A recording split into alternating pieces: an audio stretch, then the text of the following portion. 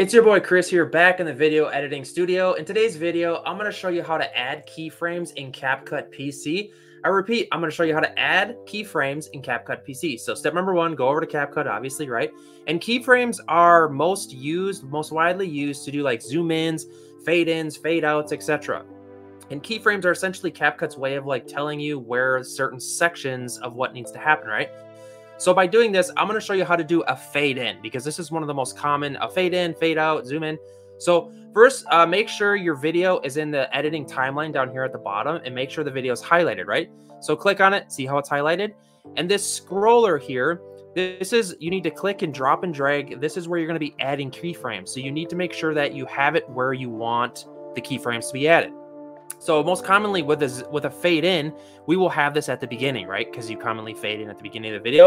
So first, have it at the beginning, and then go over to the right-hand side here. And what we want to do here is click on the video tab and then go down to blend. Make sure this is checked. And again, this is just for a fade in. You could do a zoom in. It's entirely different. But for this example, this is how you add keyframes for like a fade in.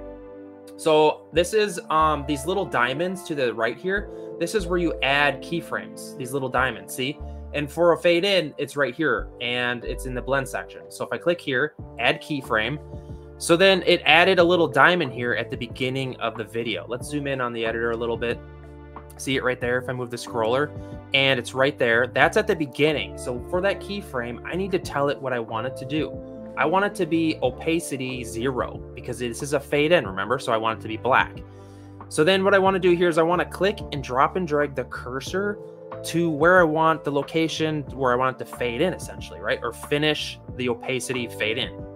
Let's do right here. Let's do a little longer, just to give you guys an example of what it looks like. And then I go back over to the blend section. I click that diamond again to add a keyframe. And then what I want to do is I want to tell it what to do. So I change the opacity to 100%.